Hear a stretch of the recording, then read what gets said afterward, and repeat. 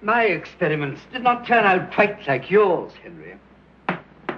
But science, like love, has her little surprises, as you shall see.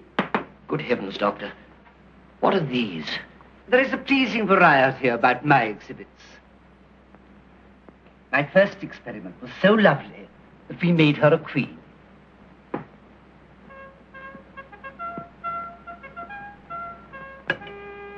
Charming, don't you think?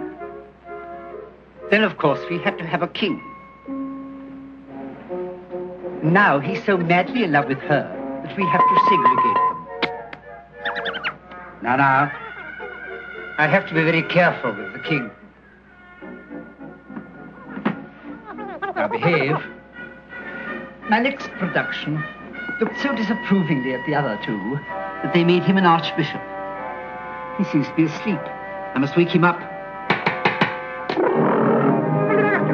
As the next one is the very devil. Very bizarre, this little chap. There's a certain resemblance to me, don't you think? Or do I flatter myself? I took a great deal of pains with him.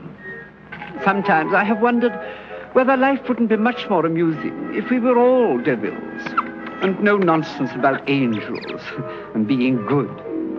Oh, there's the king out again. Even royal amours are a nuisance.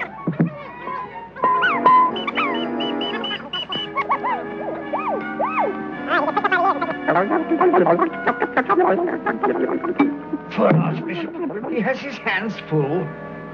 There, that'll keep you quiet. My little ballerina is charming, but such a bore. She won't dance to anything but Mendelssohn's Spring Song, and it gets so monotonous.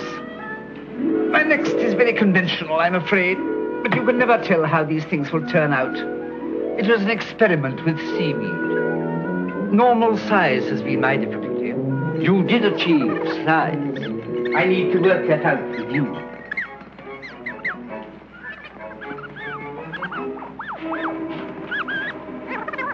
But this isn't science. It's more like black magic.